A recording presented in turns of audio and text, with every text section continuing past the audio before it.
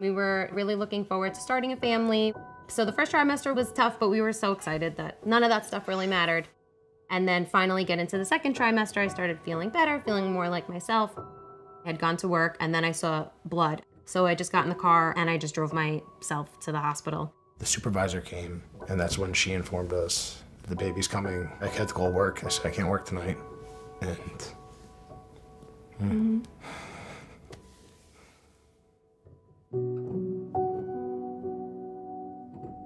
That's when they talked to us about what viable means. Not in the past, but now it's considered viable in terms of meaning we'll do our best to try to save your baby's life at this point. my captain tried to talk me down, tried to calm me down quick. I was on the phone for a couple minutes and he said, every baby's a miracle, but you're gonna have a miracle.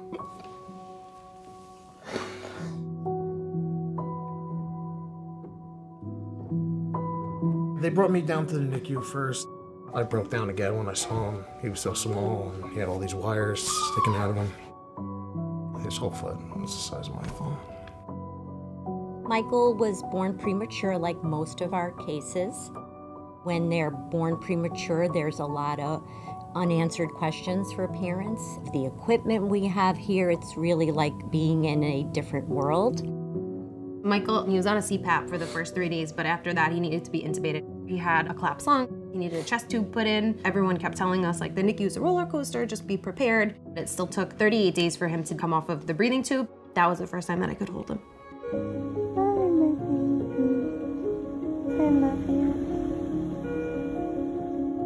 These babies, I always say, put up with much more than any adult would. They only know to fight. We're a very busy center. Our delivery room does about 6,500 deliveries a year. So having a neonatal ICU is a great advantage. Our team goes right to the delivery room. We start administering high-level neonatal intensive care right at the time of birth. We got state-of-the-art cardiac respiratory monitoring equipment.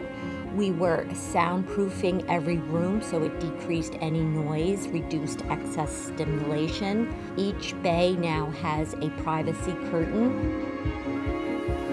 Michael's parents were here every day. A big part of his care was because of their love and consistency.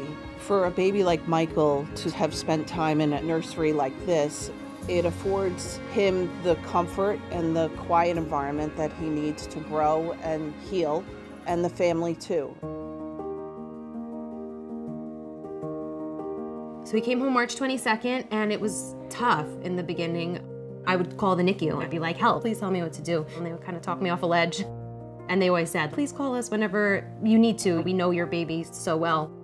You know, it felt bittersweet because that was our second family at that point, and they loved Michael so much and they helped us a lot.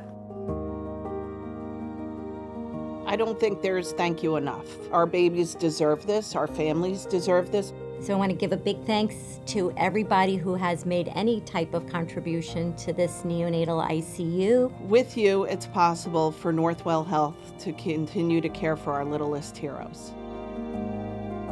I look at Michael in just absolute wonder and pure gratitude. I feel like to be a parent of a baby that was born at 24 weeks, you don't take anything for granted anymore. Every single day is an absolute gift.